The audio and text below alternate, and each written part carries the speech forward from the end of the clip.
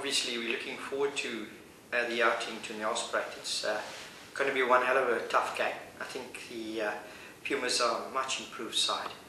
They've won the Bulls and pushed the Cheetahs and the Lions also to the last minute. And as you saw last week against the Sharks, they actually played the Sharks in the second half, so they one hell of a side, and we're under no illusions that it's going to be a tough match. Fortunately, Peter Lowe is back with us. We've got Nyani Shumange back in the 22 as well.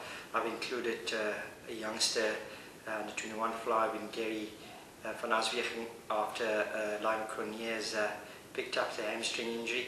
I've got no doubt that this young player would be a fantastic prospect for Western Province Rugby in the future. Hopefully you get an opportunity on Saturday. I'll be keen to see how it goes. This is the business end of the competition. I think it's important for us to make sure that we come away with a good win.